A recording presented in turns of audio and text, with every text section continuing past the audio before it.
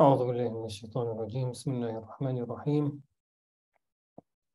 الحمد لله رب العالمين، والصلاة والسلام على خاتم النبيين والمرسلين محمد بن عبد الله صلى اللهم عليه وعلى آله وصحابته أجمعين، ومن استنى سنتهم واهتدى بهديهم وتبعهم بخير وإحسان إلى يوم الدين. أما بعد. Allah SWT said, الذين آمنوا وتطمئن قلوبهم بذكر الله ألا بذكر الله تطمئن القلوب. Allah SWT said, the believers are the ones who feel peace in their hearts when they do dhikr. Indeed, by the dhikr of Allah SWT, hearts should feel peace. This is the sign of Iman, or one of the important signs of Iman. Nabi sallallahu alayhi wasallam mentioned other signs in other ahadith. One Sahabi asked Nabi sallallahu alayhi wasallam, what is the sign of Iman? Nabi sallallahu alayhi wasallam said, إذا سرتك حسنتك وساءتك سيئتك فأنت مؤمن. When you do hasana, you feel happy. And when you do sayyi'ah, you feel guilty, then you are mu'min. How much happy you feel when you do good deed, and how much guilty and sad and ashamed you feel when you do a sin. This depends on how strong your iman is. But the most important sign of iman is what is mentioned in the ayah, أَلَا بِذِكْرِ اللَّهِ تَطْمَئِنُّ الْقُلُوبِ. When you feel in your heart peace when you do dhikr of Allah subhanahu wa ta'ala. What is the definition of dhikr? Dhikr is coming from the word ذَكَرَ. ذَكَرَ is to mention something. Is to mention something. And ذَكَّرَ is to remind with something. So what is the meaning of dhikr? The actual concept of dhikr? Anything you do, or anything you say, or anything you are part of that reminds you with Allah subhanahu wa ta'ala.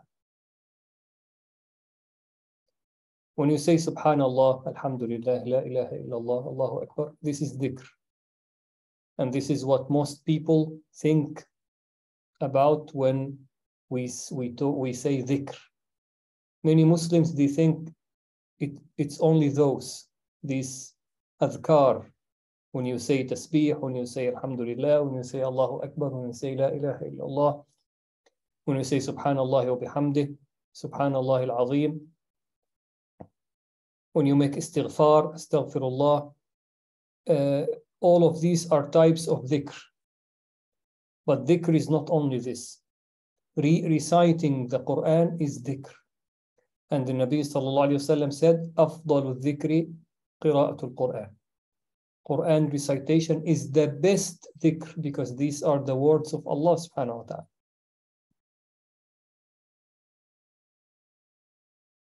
Any lecture you attend about Islam, like this lecture that we are having now, this is also dhikr. When you attend khutbat al-Jum'ah, this is dhikr. When you talk with your friends, brothers and sisters, about deen, about Islam, when you, with your husband or your wife at home, you read the seerah of Rasulullah sallallahu alayhi wasallam, because who is Rasulullah sallallahu alayhi wasallam? Is the messenger of Allah, and we learn from his seerah how to be good Muslims. This is also dhikr. So anything that is connected to Allah subhanahu wa ta'ala, anything that you do or anything that you say with connection to Allah subhanahu wa ta'ala. When you go and make da'wah, for example, when those brothers who go and make da'wah in the street and give some flyers and talk to people about Islam, this is also dhikr. So dhikr is a very general concept. ألا بذكر الله تطمئن القلوب. What do you feel when you do dhikr? There are some dhikr which are obligations, like the salah. The salah is also dhikr. The 5 prayers, they are dhikr. So there are some types of dhikr that you have to do. You have to do. It is fard. And the daily dhikr that is fard is the 5 prayers. You have to do those. There is no other daily dhikr that you must do other than the 5 prayers. Other things like tasbih after salah, to say subhanallah 33 times, alhamdulillah, Allahu Akbar 33 times, to make dua, to read, to recite Quran, all of these things are good to do. You will be rewarded, but they are not compulsory. So when you do the 5 prayers, what do you feel? Do you feel that your heart is relaxing? Because what is the meaning tatma'innu, to feel peace? Is to feel that you are relaxing. Your heart is relaxing. You are not doing any effort, but you are taking a break from the effort. Your heart is taking a break. Your heart and your brain both are taking a break. It's not something that is putting a burden or a load on your brain or your mind, on your mind or your heart. You feel that it is a relief. This is the meaning of tatma'innu al-qulub.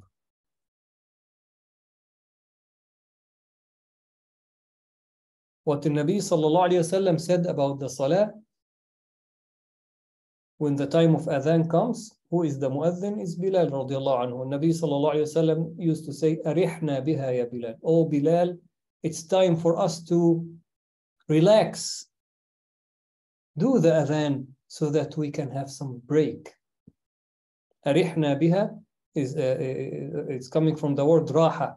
Raha is to be is to have a break, like a pause. So the salah is the break that the heart needs to have. So Nabi sallallahu alaihi wasallam used to say to Bilal radiallahu anhu, it's the time for the break. So make the adhan so that we make the salah. We do the salah. This is a sign of iman, or this is the main sign of iman. الذين آمنوا وتطمئن قلوبهم بذكر الله ألا بذكر الله تطمئن القلوب. There are 2 types of people: who prays, who does the obligations. There is someone who does the obligations to survive from Jahannam,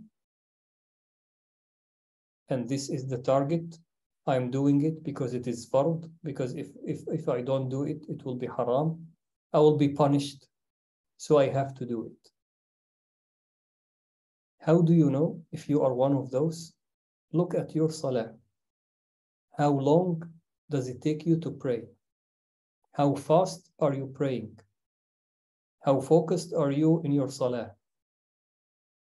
If you are not focused and you are praying so fast,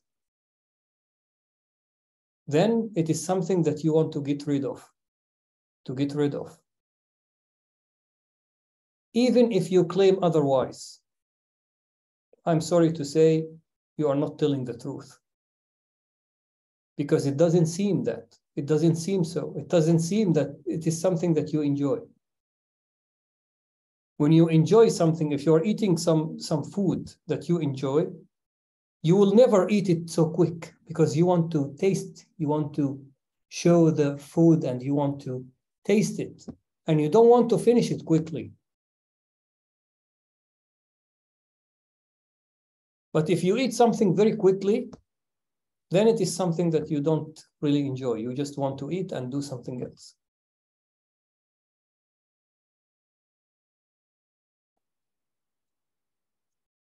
So look at your salah, how you do it. If it is not proper, then you are doing the salah because it is an obligation. Because you don't want to be punished. And this is a danger, because it seems that your iman is not okay. The salah is not meant to be like this. It is not meant that you feel that you are forced to do it 5 times a day, otherwise you are punished. It's not meant to be like this. It's meant to be a break for your heart, to have some connection with Allah subhanahu wa ta'ala every day 5 times. This is the target of salah. So if it is not like this with you, then you are missing the point.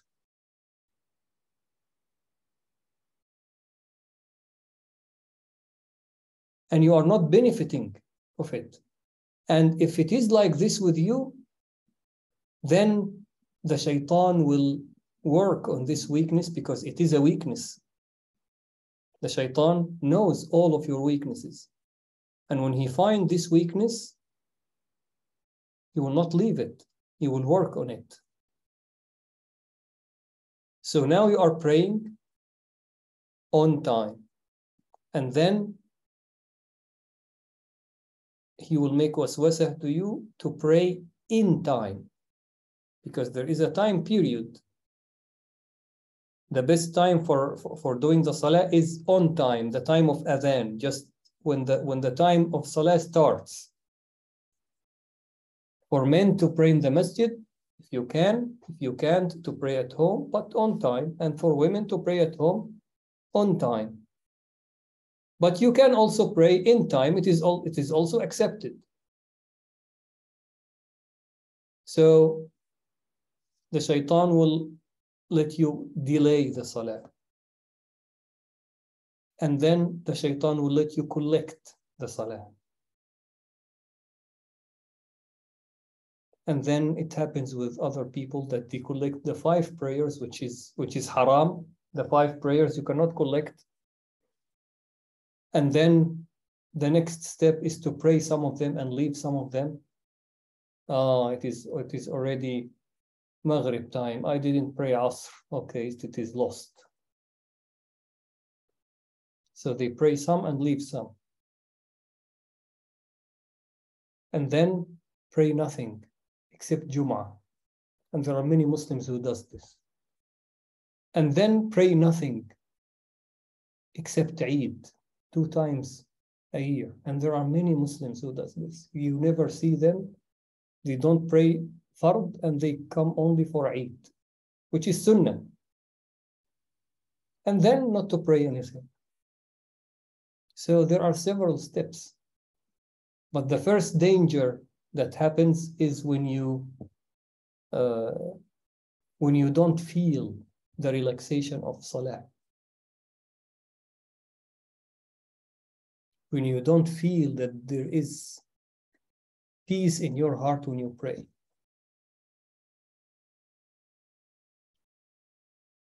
This is a sickness. And how to treat this sickness? How to feel the salah? It is very simple. It needs an effort, but the idea itself is simple. The salah is a connection between you and Allah subhanahu wa ta'ala. You talk to Allah subhanahu wa ta'ala 5 times a day. So if I tell you you have to talk to some person 5 times a day, and you don't have really a connection with this person, you don't know each other well, you have nothing in common, you don't have any connection, or you rarely talk to each other. And now you have to talk to this person 5 times a day. It will be difficult because simply you don't have anything to say. You don't have any topic to talk. You will start thinking about what should I talk to this person? I don't know him, or I don't know her. So what should we talk about? I don't know what to talk about.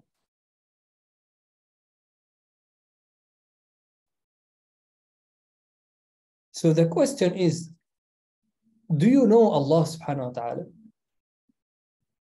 Someone said, of course, I know Allah subhanahu wa ta'ala. Allah subhanahu wa ta'ala is our creator.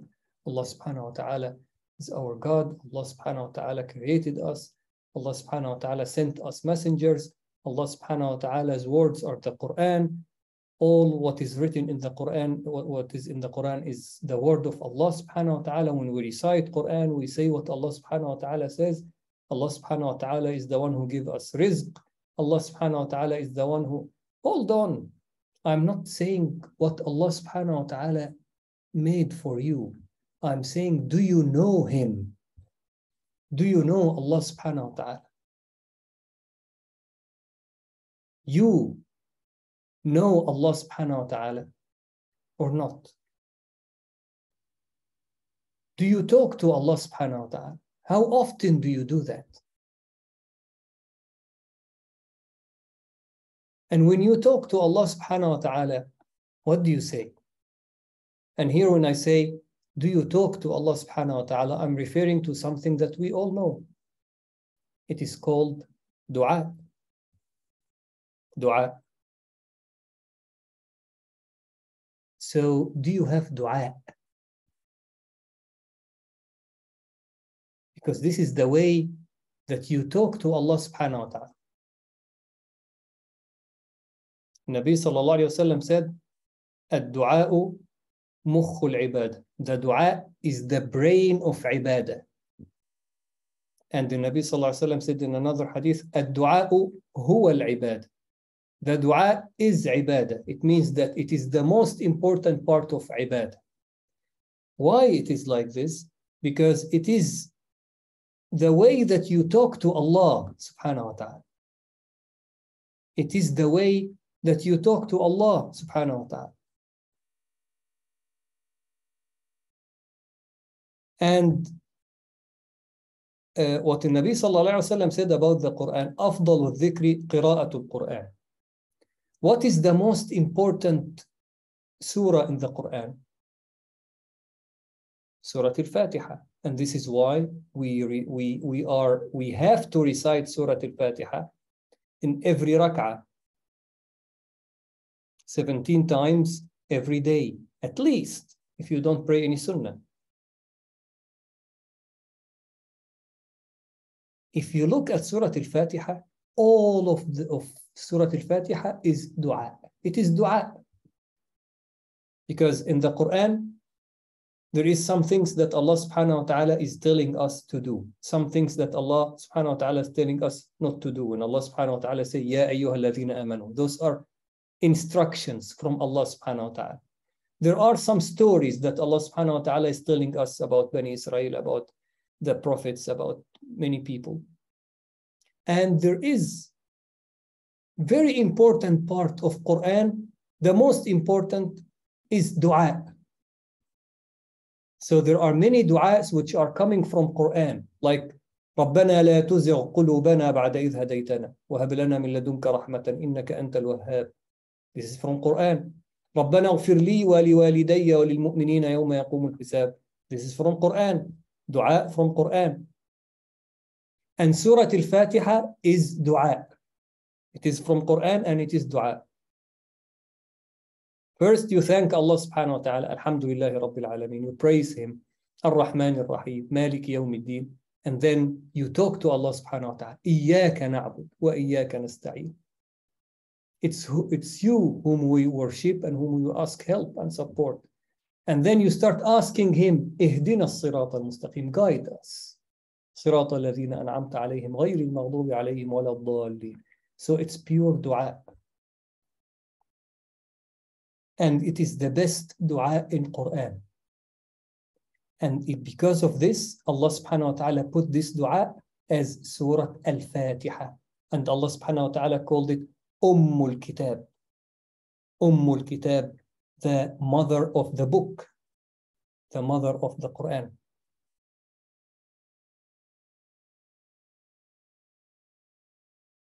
So the dua is very important because it is the way that you talk to Allah subhanahu wa ta'ala.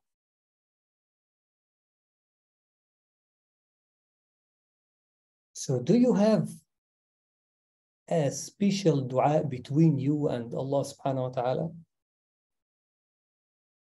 Or let me ask you another question first. When you raise your hand to make dua, how long do you make dua? When you are alone, not when there is an imam and he's making dua and you are saying Ameen. No, only you. Not when there is an imam and you are saying Ameen, and not when you are an imam, for example, or you are in a group and the brothers or sisters ask you to make dua and they say Ameen. So you have to make a general dua. You will not talk about your private stuff, about your personal stuff in the public, because you have to make a general dua for everyone.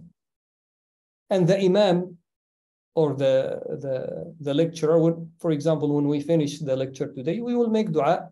I will make the dua, but I have to make a general dua. I will not mention my private stuff in this dua because this is something I don't want you people or anyone else to know.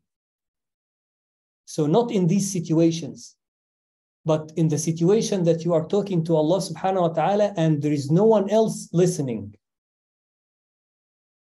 How long you make this dua? How long? 1 minute, 2 minutes, 5 minutes, 10 minutes, 20 minutes, 30 minutes, 1 hour?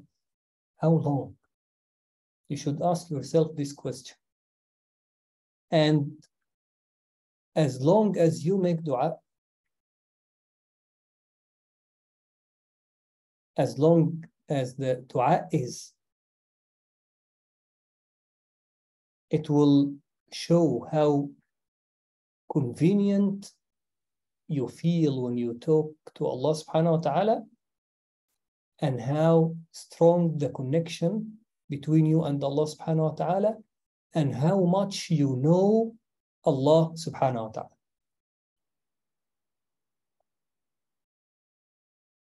There are some Muslims, when they raise their hand to make dua, they don't know what to say. They say some things that they memorize, like the du'as from the Quran that they memorize, 1 or 2 or 3 du'as, and they finish. And of course, these du'as are in Arabic because they are from Quran or they memorized it from some book. Some Muslims, they understand the meaning, and some of them, they don't even understand. So when they talk to Allah subhanahu wa ta'ala, they say some things that they don't understand, but they know that these are from Quran or Sunnah, so they just say them. Which means that you don't have any personal connection with Allah subhanahu wa ta'ala. Nothing. It is just whatever general that you memorized. And some other Muslims, when they raise their hand, they can make a long dua. And they don't stop. Something or someone needs to stop them. For example, if it is before Salah, one of the times of acceptance of dua, there are some times, Nabi Sallallahu Alaihi Wasallam told us that these are times of acceptance of dua. like in the Jumu'ah prayer, the time that you enter the masjid until the salah is finished. All of this is time for acceptance. The time between adhan and iqamah, it is time of acceptance. The time between you break your fast, before you break your fast, this is time of acceptance. The time before Salat al-Fajr, time of acceptance. After you finish the salah, time of acceptance. And sujood, when you are in sujood, you are closest to Allah subhanahu wa ta'ala. So, for example, someone raised the adhan, and between adhan and iqamah, there is 20 minutes. You can find someone sitting in the masjid. Just after the mu'adhin finishes the adhan, he raises his hand. For the whole 20 minutes, he's making dua, making dua, making dua. Doesn't stop until the mu'adhin says the iqamah. If it is 20 minutes, if it is 30 minutes, he has a lot of things to say. So something has to stop him, because when the iqamah, he has to stop to join the jama'ah.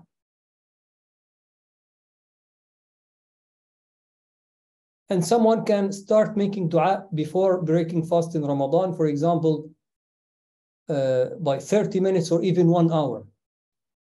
And this person doesn't stop until the adhan in Maghrib. Then he has to stop to break fast. So these two types of people exist.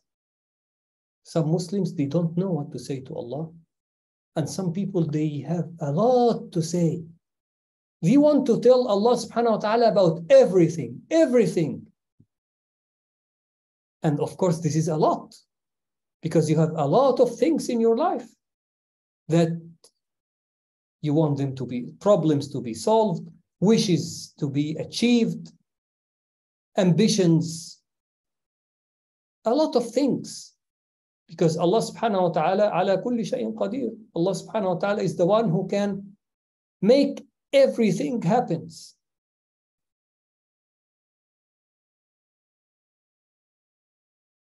So that second type of people, Allah subhanahu wa ta'ala is the closest to them. So their connection with Allah subhanahu wa ta'ala is stronger than their connection to their wives or husbands, their connection to their children, and their connection to their friends. And the first type of people, their connection to Allah subhanahu wa ta'ala is almost doesn't exist. They are Muslims, they do salah, but their personal connection, their private connection to Allah subhanahu wa ta'ala doesn't exist. They don't have secrets with Allah subhanahu wa ta'ala.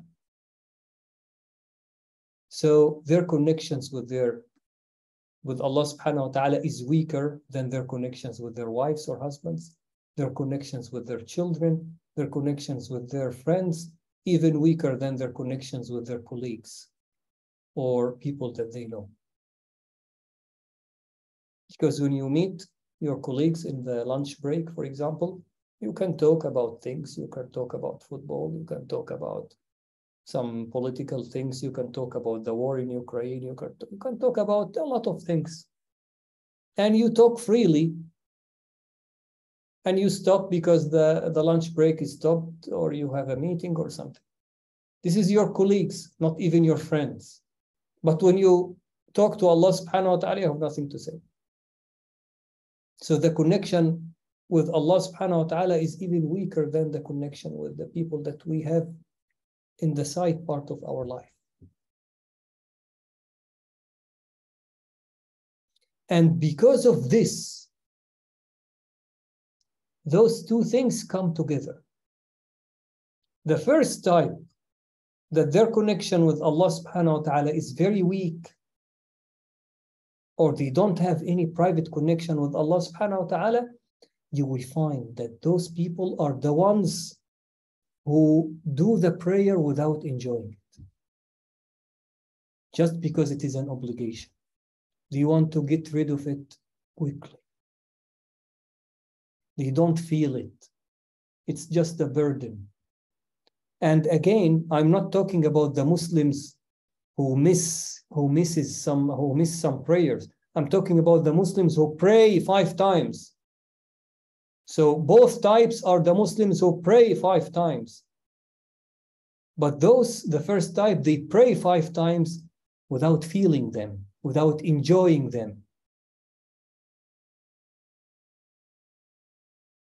Why? Because they don't have a private connection with Allah subhanahu wa ta'ala.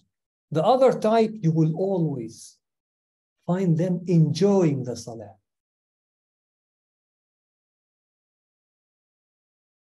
And when the imam's voice is nice, they will cry.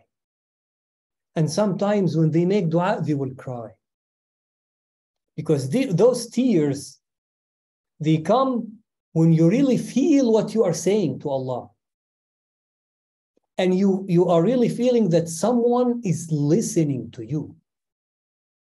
Because we don't see Allah subhanahu wa ta'ala. We don't hear him. We have never seen or heard Allah subhanahu wa ta'ala. We just believe that Allah subhanahu wa ta'ala exists.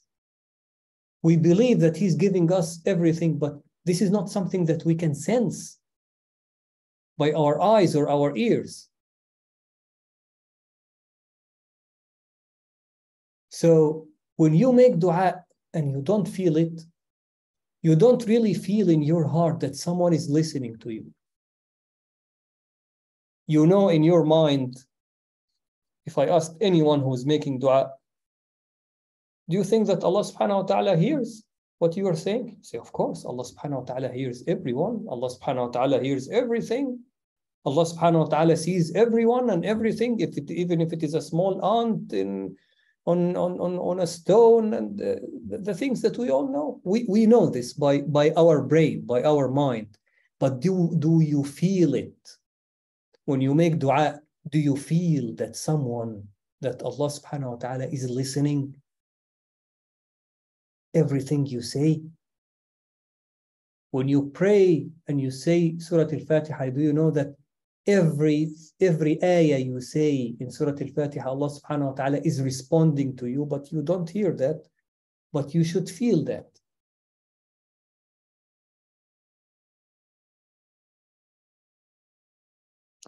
The second type of people who really feel the dua, who have the private connection with Allah subhanahu wa ta'ala,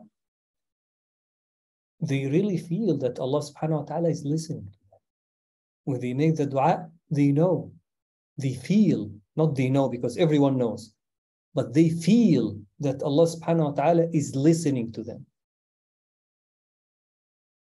So every word, every sentence they say in the dua, they know, they feel that Allah subhanahu wa ta'ala is listening. He's listening. Allah subhanahu wa ta'ala does not provide a response in voice when you make the dua, because the dua is request. And when you make a request, you ask for a response.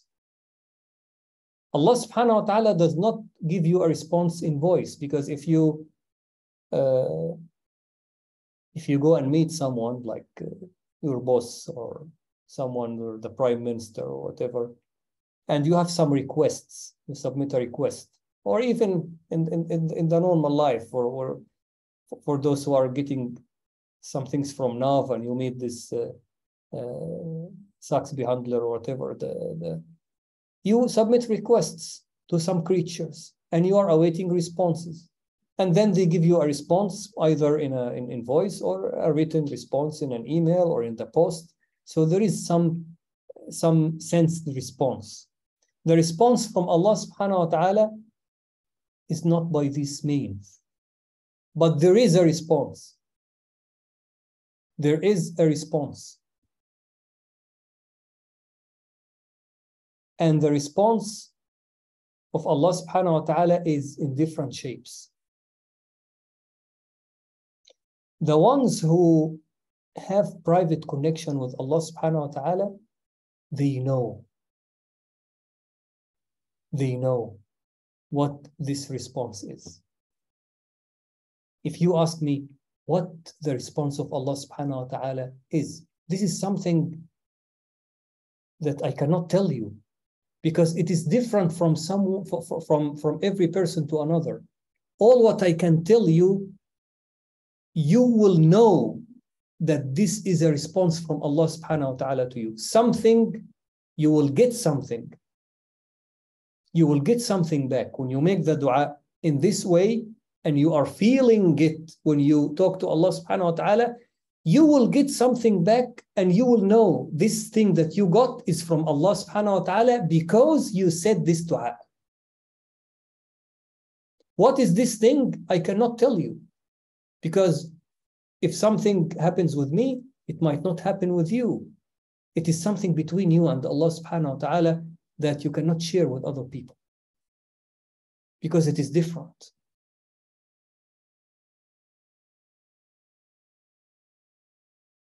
It can be something in your heart. It can be something that you see. It can be something that you hear. It can be something that happens. It can be someone that does something for you. It can be a lot of things. But when you get this response, you will know in your heart that this response is from Allah for this dua that you did at this time. You will know. Allah subhanahu wa ta'ala will tell you some way that this is a response for the dua that you did at that time. So when you make the dua in this way, you will get a response from Allah subhanahu wa ta'ala. Allah subhanahu wa ta'ala will not ignore you. But when you make the dua like, I just making dua to make dua, you are making it and you are not feeling it. You are just making it like that. So what are you waiting for? You are just repeating some words, repeating something that you know, something that you memorize, but you don't have a feeling. Allah subhanahu wa ta'ala may accept your dua and may give you something, but you will not get a response for every dua you make.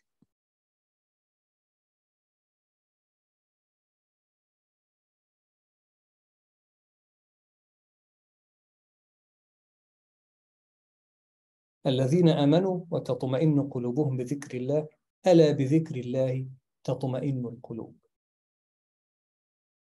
So the key to have peace in your heart when you do dhikr, when you pray, when you read Quran, when you recite Quran, when you make dhikr, even when you fast, when you attend a lecture, to feel that your heart gets a break, it is to start. If you don't have, some brothers and sisters, they have this. And this is not something that you should tell people about. Some brothers and sisters, they already have this.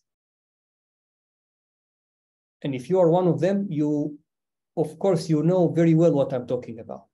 But if you don't have this, then you need to establish it, to establish the private connection with Allah subhanahu wa ta'ala.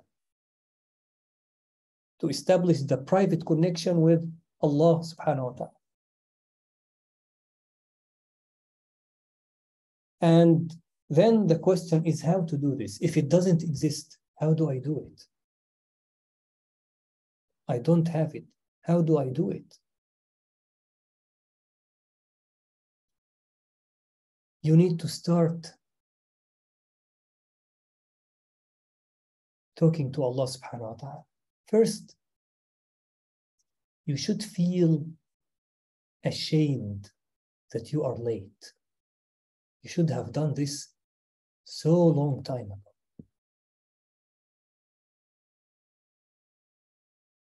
You should feel first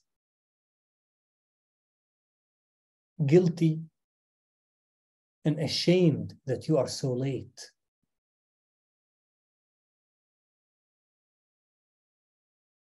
And If you want to start this, choose some time when you are alone. No one is with you. Whether you will be at home, you will be in the masjid, you will be in any place. But there is no one who will come to talk to you. No one will interrupt you. And then start thinking. And the first thing you should feel, as I said, feel ashamed that you are late.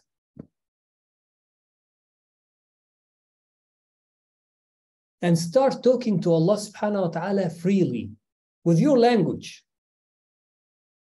Allah subhanahu wa ta'ala understands whatever you will say.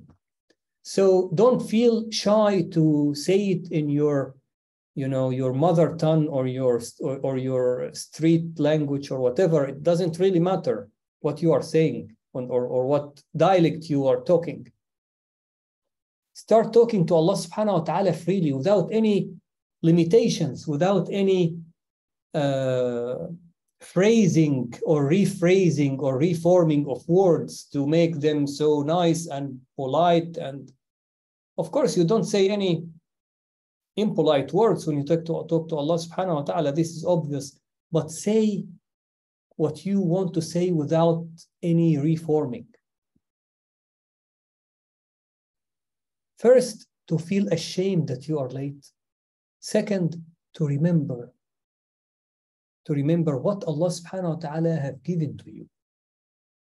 What did Allah subhanahu wa ta'ala give you in your life? All the good things that you have. And to remember your sins.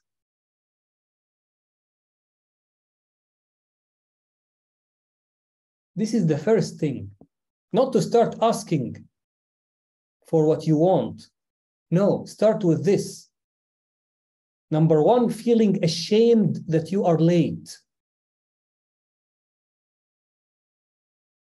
Second, remember how many blessings did Allah subhanahu wa ta'ala give you. Your qualifications, your education, your job, your salary, your family, your children, your house, all of the things. And first of all, to be a Muslim. And remember your sins.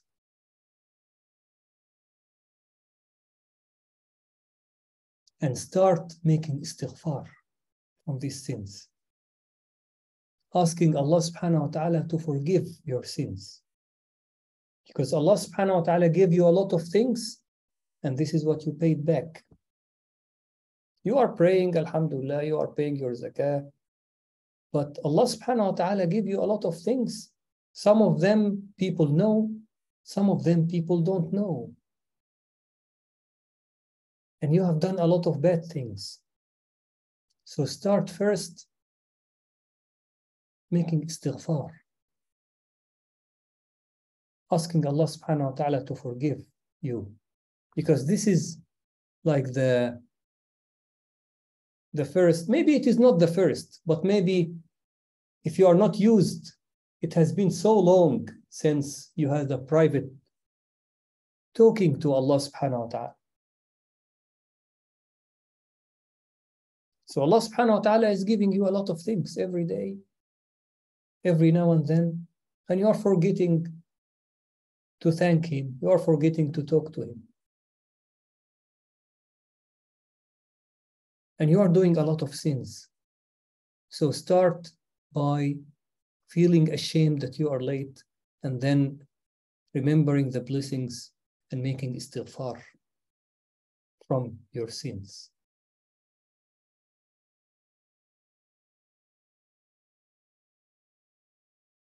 And do this several times. Do this several times until you feel that Allah subhanahu wa ta'ala, you feel that Allah subhanahu wa ta'ala hears you. Allah subhanahu wa ta'ala is listening to you. You will get a response in your heart.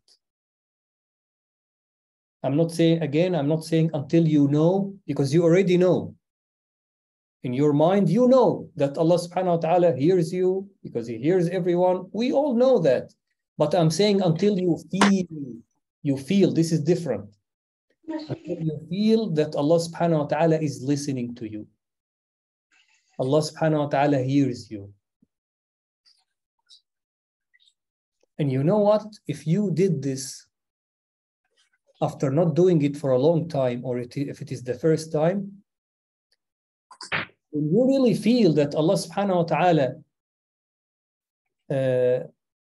is listening to you or Allah subhanahu wa ta'ala hears you, you will cry. When you remember Allah subhanahu wa ta'ala's blessings and your sins, and you really feel that Allah subhanahu wa ta'ala hears you when you make istighfar, you will cry. And then you will not find an effort to continue your dua, because the words will come from your heart, telling Allah subhanahu wa ta'ala about your problems, about your issues, about your problems with your deen, how your iman is weak, how you are not doing well as a Muslim, and your problems in life, your problems with whatever, your job, your children, any difficulties that you have, you will find that these are coming from your heart. You will not find an effort to bring the words. And then time by time, you will find yourself talking more and more to Allah subhanahu wa ta'ala and feeling more familiar. You will find that you are getting more connected to Allah subhanahu wa ta'ala. Allah subhanahu wa ta'ala is not a stranger for you anymore. I mean, for your heart. Because before, He was for you a stranger. You know about Him, but you don't talk to Him.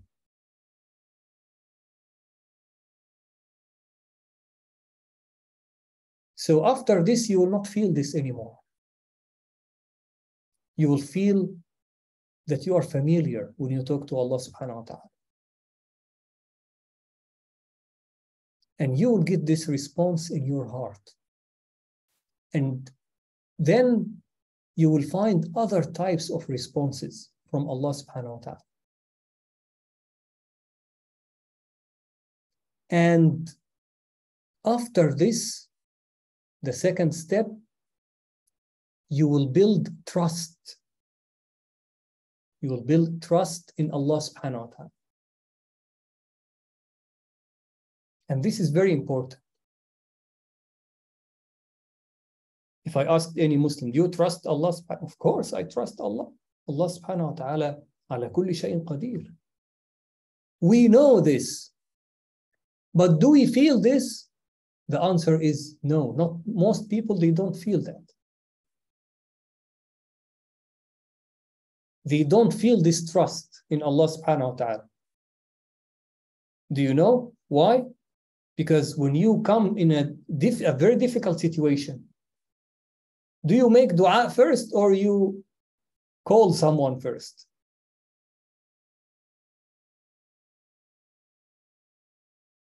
So to whom you go first?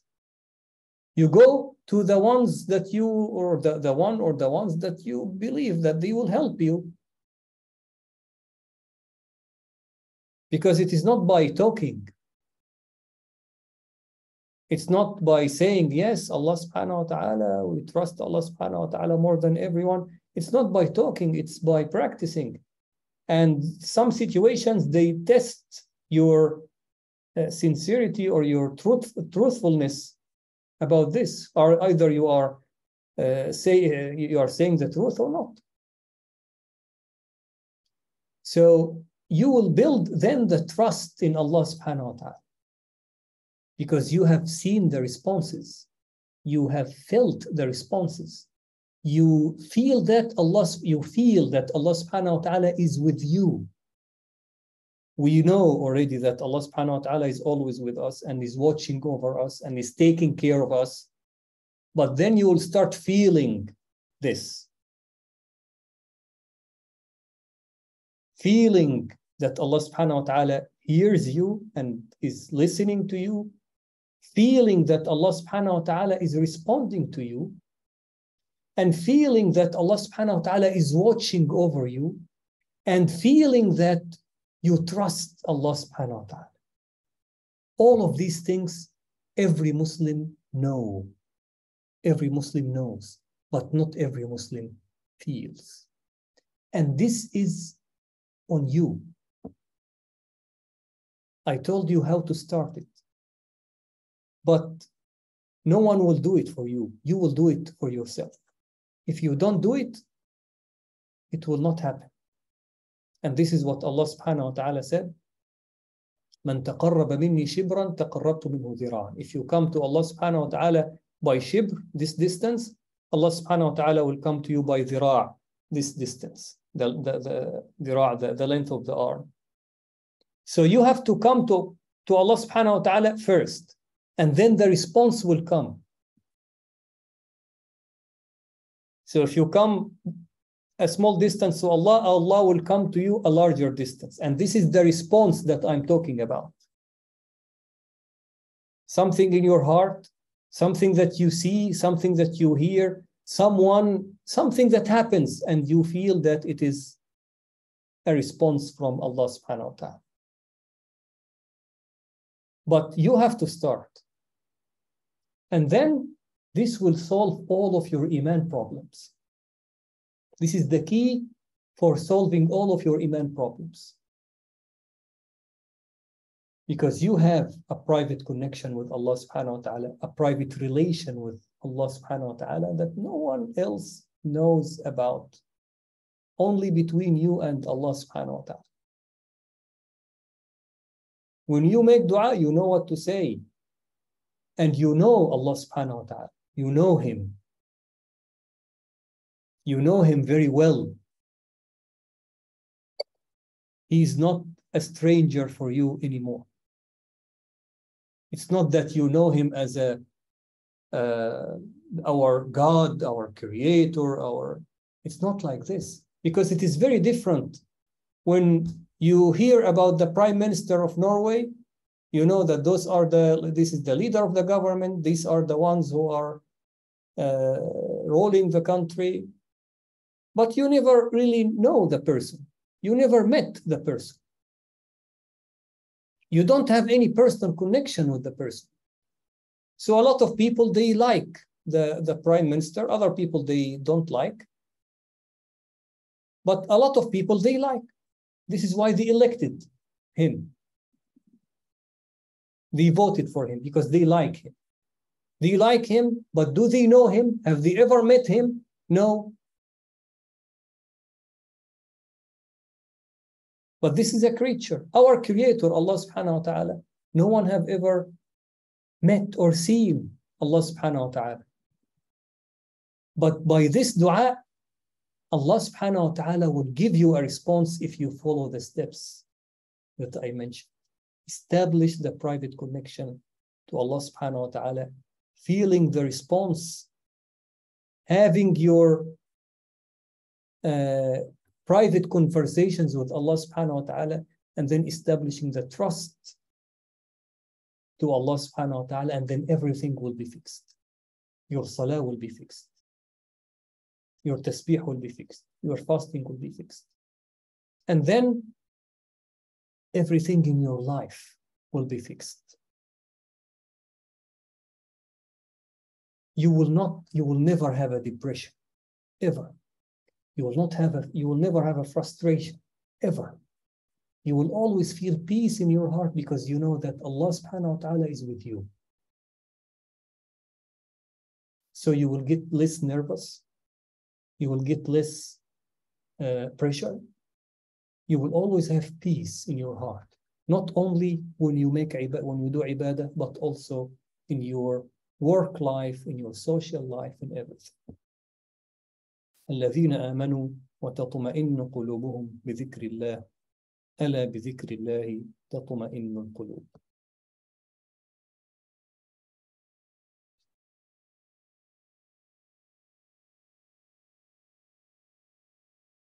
There is a question here.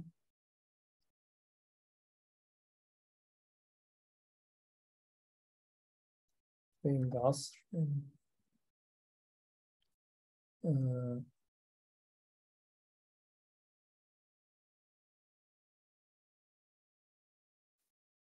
So if you this is what I wrote to you about in Masjid Al-Aqsa. They pray Qasr Salah for every Salah, Dhuhr and Asr and Maghrib and Isha, and even people from Jerusalem, they pray that. How and why is so in Jama, they make Qasr in congregation. So how do they pray it? When they pray Maghrib, 3 Maghrib and 2 Isha, and Salatul Jama, and then after that 2 Asr. And every day they do that. Maybe because of the size, because there are too many people. What do you mean too many people? So they cannot make just one Jama'ah? No, it's not nothing. It's shortening. It's joining and praying. Like when we are traveling. Oh, that Jama'ah, is what you mean?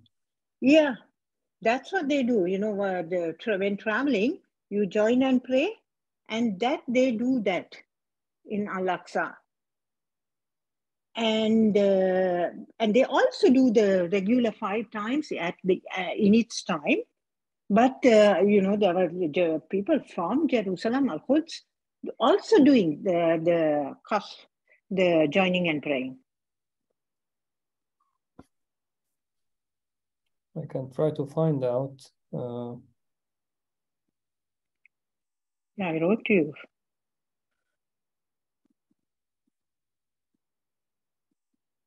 But, at that time, I couldn't answer.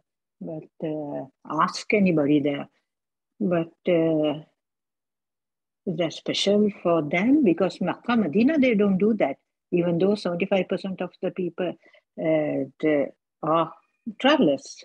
There is no special role. I mean, if the question is if there is a special role for Al-Masjid Al-Aqsa for making Jam'a and Qasr, no, there is no special role for Masjid Al-Aqsa. So but do you know why they're doing it?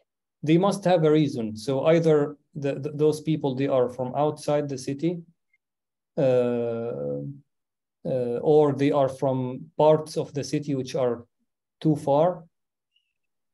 So this is the only reason. If they shorten the salah, if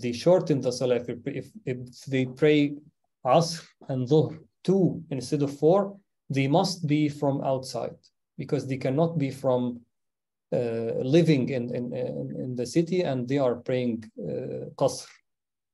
Jam', collecting the salah without shortening, there can be other excuses other than traveling. But Qasr, it must be for traveling, no other excuse for it. So this is the only reason, because there is no special rule for Al-Masjid Al-Aqsa to make Jam'a and Qasr always. There is no such a rule. Because I have sisters on that side, this side, who was from Jerusalem also doing that. Did you make sure that they are from there?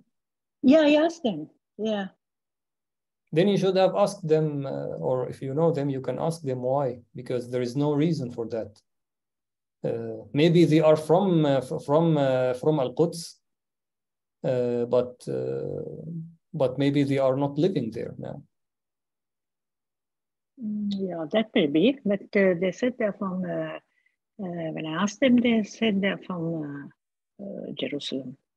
Yeah. By the way, we call it Al-Quds, not Jerusalem. Quds, yeah, I know. Yeah.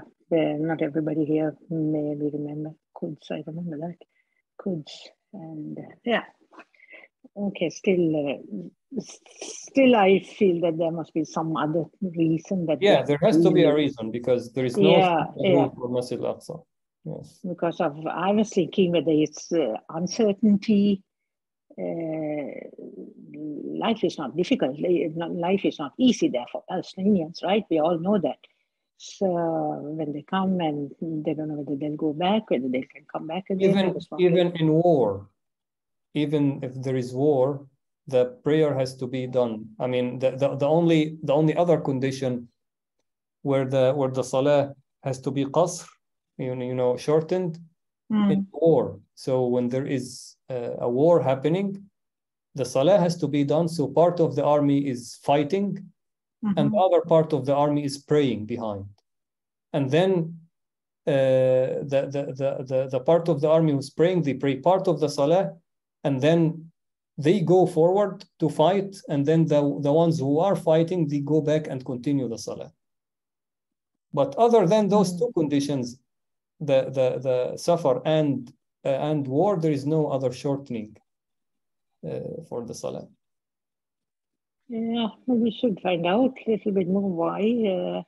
Yeah, I think the best thing is to ask someone. I can also try to ask someone from there. Yeah, I can. I made some contacts, but at that time my mind didn't go to ask them why. But then I realized, because we did it as well, because we were travelers. So, but they also do 5 times in its time as well. They do also Asr at Asr time, and Isha at Isha time also. And at the same time, after Maghrib, they'll do in congregation. So they at Asr time, they pray normal. They also do that. But after Dhuhr, also they'll pray. We were there for, yeah. So that's why I was... They do the salah normal, but some people after... But they do it in congregation, even the Qasr. And they do in congregation, of course, the 5 salah. They do both in congregation. I'm wondering, I was listening to this. I'm thinking, is it because of the uncertainty, brother? Because it is a war situation there, and the Israeli soldiers are always there. So they don't know whether they can come and pray the Asr prayer again. So that they combine the Lohor and Asr. Yes, maybe. And it is allowed, yes. If there are some excuses other than safar where you can collect the prayers. Yeah, that's what I was wondering, because uncertainty, it is uncertain there. Nobody knows next minute what's going to happen. So maybe that, but yeah. Yes, and if I will you want to still pray ask also in Masjid al-Aqsa, because it is for 500 salah, if you pray there. So if they pray I think every Muslim who gets an opportunity should go there. Only after going, I myself realized what everything is. Yeah, you can talk for hours to relate stories of that place. So, inshallah, I never thought of anybody else at that while I was there, not even myself. I just made dua of Aqsa and people there. It's bad. So, do you have something special to share about what you have seen? Yeah, the people, we were coming out of after Isha, and those people, the Orthodox Jews and the other Jews, they are freely walking into the Aqsa complex. And we didn't go at morning 8 o'clock, but some of the sisters said if you come at 8 o'clock in the morning, you can see them in the Aqsa compound, singing and chilling out the whole area, Aqsa area. There are in tons who comes And they do that. We didn't see it our own eyes, but some of the sisters who told, if you come there around 8 o'clock, you can see them, just to provocate the Palestinians. But subhanallah, Palestinian people in Palestine, some resilience they have, and their level of iman is in another level. Yes. If you're very ignorant and don't know what's going on in Palestine, and when you see those brothers and sisters, you would never imagine that they are under occupation. You won't. And they're spending hours in the masjid. They're praying. They're asking God. When you see them asking dua, that's when you see them, what comes out of their heart. It was really touchy to see them asking dua. And also, we saw with our own eyes the open air prison. We didn't go to Gaza. Gaza is little bit bad than what we saw in the West Bank, the Nablus. No, we didn't go right up to Nablus, but in Bethlehem, that area. I mean, the big wall goes with the terrain. We saw that. The Palestinians are covered with wall. They cannot move. They cannot come to Al-Aqsa. They have to get a visa, and that visa can take 5, 6, 10 days, or you'll never get the visa. And they get for 1 or 2 months, whereas we, with the Norwegian passport, we are allowed to stay 3 months. Who are we? Palestinians, that's their country. And those people, with all that trouble, they're coming, they were coming from Haifa, Ramallah, Hebron, all those places. So it's, and 90% it's Palestinians who are there. Yes. It's very, very few tourists like us who are there. Very, very few. So it's there to preserve, I don't know, the Aqsa will be anyway preserved, isn't it? But to keep Al-Aqsa alive, it's Palestinians who are fighting alone. If nobody comes there, it will be just a walkthrough for those occupiers to go through. I myself, we know all these stories, but until I saw it with my own eyes, never. It doesn't go into you, and I don't know. It's everything we saw, the open air prison we saw, and when you listen to those sisters, I only spoke to the sisters, obviously. If you ask them one question, they have an answer for half an hour. They are not afraid to tell their situation. There was once we were coming out in the alley, and one brother who was a vendor, he said, sister, come in. You don't have to buy anything, just give barakah. And then we went inside, and then we bought some things from there. And then he told us to come out to the street, and he was telling what's going on. And there were 3 Israeli soldiers right about 3 meters away. I was telling Mackie in my language, just listen, because you don't know. But that brother was not afraid to tell. And he was openly telling, you are blessed. It's Allah's invitation that you are here. And all those things. And it's, I don't know, it's very touchy to be there. We all know, we have seen on TV, we saw, but to go and listen to those people on the ground, it's different. It's different. I just forgot about myself and the things that we have to ask for ourselves, dua, I just forgot. Because to see those people, but in that smiling face, I met another sister. Her son was taken out. They had come to the university and taken him and he's still in prison. And the smile that sister has, and she's sending her other son to the same university. I asked, aren't you afraid to send him to the same university? No, but those two boys are different. So it's, and still they have this smile on their face, you know. So what do we have to complain here? Nothing.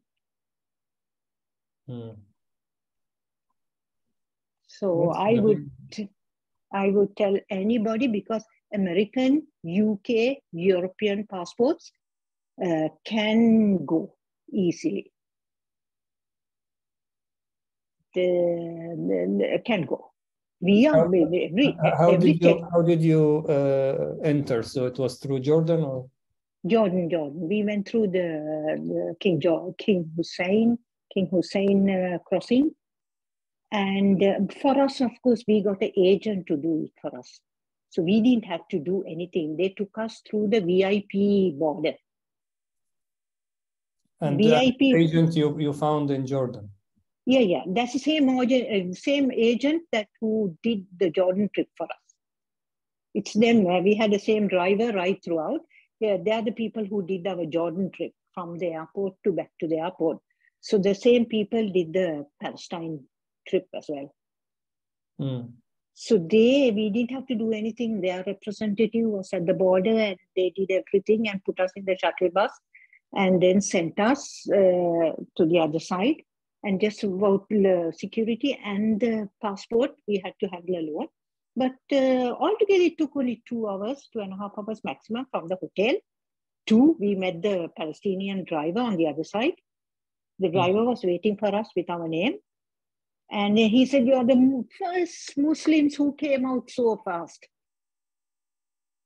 So it means that they, for the other ones, they may stop for asking questions? Yes. They don't ask questions. The driver was telling, they just tell you, sit down and wait, and you can wait for hours, the driver was saying. They don't tell anything, they don't do anything, but they just, to have us, Muslims, they just ask you to sit and wait. But we didn't have that experience. But there was a British guy, young fellow, he came with us in the same shuttle bus.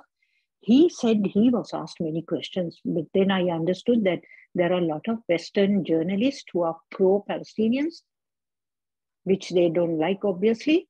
When they suspect, then they harass them. But it is possible for us with UK passport, US passports, and European passports. Because in this border, checkpoints in West Bank and all, we were stopped. Many places we were stopped. But they look at the passport and they look at this, they give a little sheet like a bus ticket. And in that says you can stay until October or something. So once they looked at, and they just closed the passport and we asked to go. But Palestinians, no. No, there's no way they can come into Aqsa. There are lots of people. Our driver in Jordan, he's Palestinian, but now having Jordanian passport. He says he has not been since he was 5 years old, something, but he cannot go. If he wants to go, he has to go to the Israeli embassy, and that is something that Muslims don't want to do, to endorse Israeli as a state. So he said he doesn't want to go to the Israeli embassy and get the visa. But he's Palestinian, he cannot go. From Jordan, having Jordanian passport. But we, who am I? Who are we? We can just go. Because of this orange passport. I know, they didn't put this visa. No. I would have turned back if they were going to put a visa. I told that. I told our guide, if they're going to put the stamp, I'm going to turn back. But they give a little piece of paper. I forgot to show you yesterday. Little like a bus ticket, Sri Lankan type bus ticket. That says we can enter and to stay until 3 months. So that's all. They don't stamp in the passport, but they give you some piece of paper. Yeah. They just small like a bus ticket. Yeah, a small piece of paper they give you, and they stamp on that piece of paper, not on the passport. There's no trace whatsoever in our passports that we have been there. Mm. They just need that piece of paper, short, small, like a masticate piece of paper, in that they stamp. Okay, so even if someone takes a trip, for example, from here to Tel Aviv or whatever, it should be same. It's the same. They don't stamp on the passport, at least not ours. I don't know some other countries whether they do. I think Jordanian, for example, they'll have to get it on their passport. I know. I think if you apply from here and go, maybe we have to take, because you all went through there, just through that VIP lounge or whatever it is. Maybe that's VIP why service. Yes. I don't know. I'll check and see, because I know one couple who went, Christian. I told you yesterday, the Christian couple who went some years ago. I'll check with them whether they got it stamped on the passport. Yeah. So I have an American passport, but the idea that I have had before is that I didn't want to go because of that you have to enter there by the permission from the state that we feel that it is illegal. But what you mentioned now, Jazakumullah. No. Always UK and US has always been visa free. Yeah. But it has to be with their permission. But what you mentioned. No, at the border. Only at the border. Yeah. Only at the border they give this piece of paper with a stamp.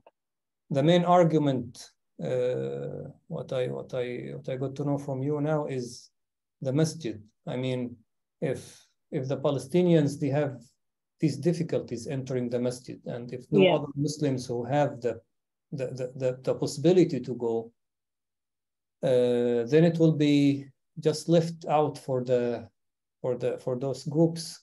That's what I say. Yes. Yeah, because that is what I say. I say that Palestinians are fighting alone. Because they are coming. I met for Isha time. I met a family who came from Haifa, north, with a 10-year-old baby. Yes. And they were going back.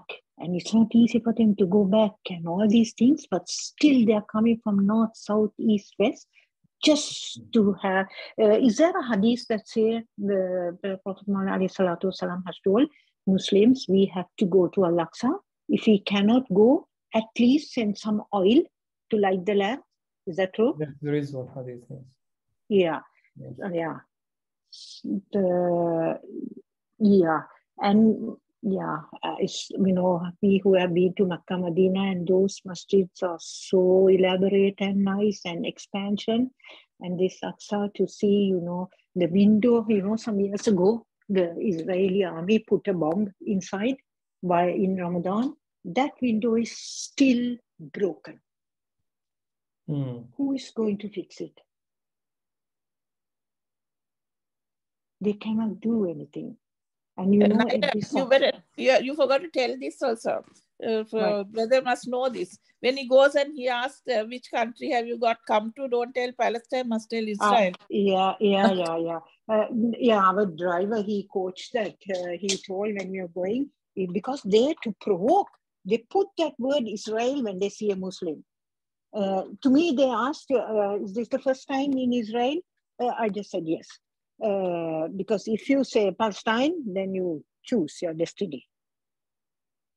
So they provoke to the maximum. Yes, this is one of the reasons that I have not gone, because I'm not sure how my response will be. But Aqsa is left alone.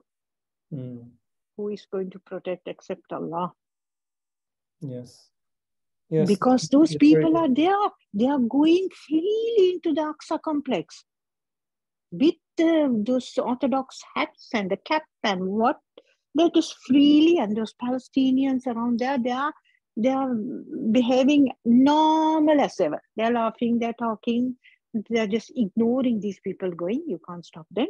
And they're going, and they're going and going inside the Aqsa complex.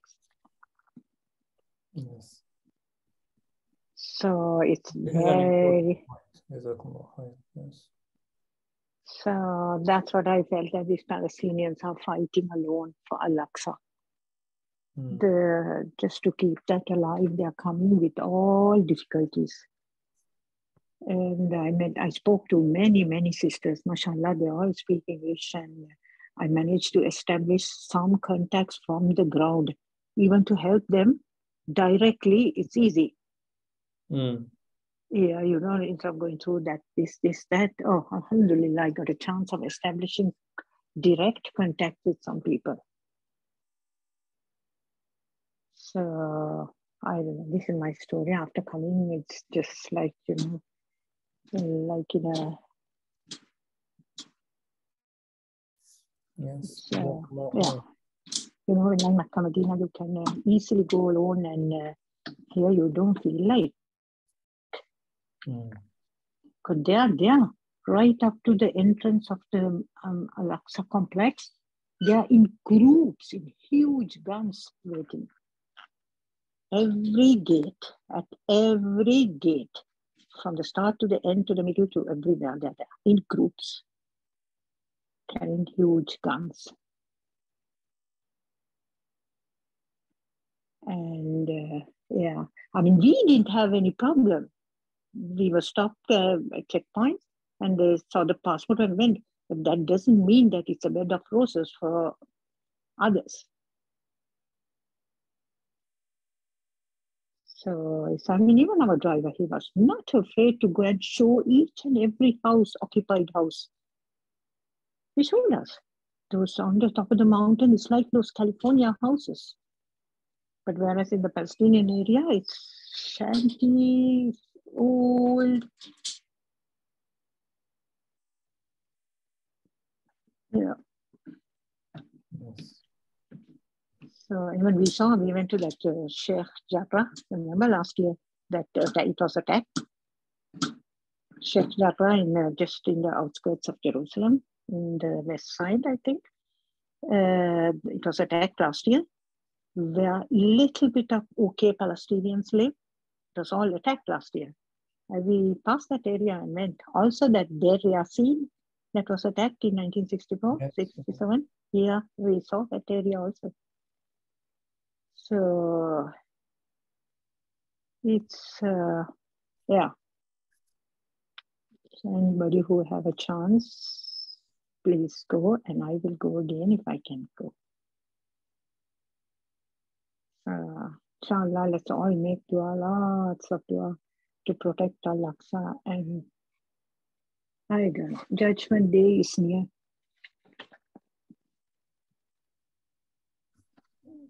Yes, Jazakumullah khairan. It's important, at least just for the masjid. I mean, we are beyond the point that not to recognize the illegal state, but now it is in danger itself. So yeah, that's the issue. You know, I learned something from the Jordanian people. They never use this word Israel. They always say occupied land. You know, from Jordan, from north, east until south, from everywhere you can see that land. We saw even from a 20-meter distance. You can see, and they'll show you and tell you that is the occupied land. This is occupied land. This is occupied land. I never heard them say Israel. Yes. One time. It's a principle, yes. Yeah. And the driver we never used it either. So he was telling us, you know, don't use the word Israel. It is occupied land. But they know the pain, you know, they're so close by. Jordan is in the middle of the fire. Yes. The occupied land on one side, Syria on the other side, Saudi Arabia on this side, Iraq on that side. So, but still you feel safe in that country while you're there. No problem. So, yeah. And another thing you want to ask about Shuaib alayhi salam? Yeah, you know, the Prophet Shuaib and whom Prophet Musa got married to, are they the daughter, father of Prophet Musa's wife? Yeah, are they the same people? Same Shuaib? Yes. Most The likely, Prophet, some ulama said it was not it was not him, but most ulama said it was Shu'aib alayhi salam. Yes. yeah, so there's two opinions. Yeah, because I also thought it was Shu'aib alayhi salam, but then until recently I heard from somebody else that no, it was another Shu'aib, pious person. Most ulama are they are saying that it was him. It was Shu'aib alayhi salam, the Prophet Shu'aib. Yes. So this, you know, the Aqsa, the dome of the rock, it's literally dome of the rock. That dome is built on top of that rock, right? They say Prophet ascended. Yes. Yeah, that's right. Yeah, we went inside there, and many people who pray to Raqqa, because the rock is very visible. You can see the rock. Yes, this was the what Ibrahim alayhi salam was using as sutra when he used to pray towards Kaaba. Yeah.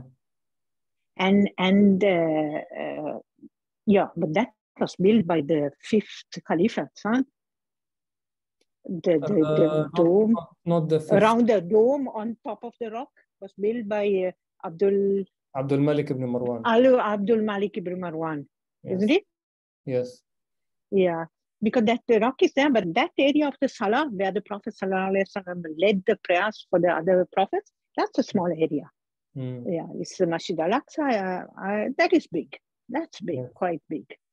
It's and the whole area, the complex is very big. I mean, when we went for Jummah, we couldn't get a place. We got a place outside. Did you pray also in the masjid with the green dome? Yeah, there all just because we went like 5 minutes before the Adhan, so it was. But that Moroccan gate or Moroccan wall or what they call, where they broke to expand the Western Wall. That small green gate is only there. Everything is broken. They have taken it for their Western Wall. Yeah. Maryam alayhi salam, she was given a mihrab in this mosque, isn't it? Yeah, her mihrab was in that area. Yes. In that area. That was the mosque that was the mosque that was not the mosque, the temple, right? Suleiman's temple. Yeah, it was always a masjid. So it is the Jews, they say it is a temple, but it is always a masjid. Yeah. So Sulaiman alayhi salam, he built a masjid. It was not a temple. Yeah, but that temple that was broken once, and then they built it again, and now that's what they are fighting for, to build the third temple. Yeah, this is what they call a temple. Yes. Yeah. And it is the whole area, the whole compound. Whole compound. It's a large compound. It's a big area. All of this was the masjid that Sulaiman alayhi salam built. Yeah.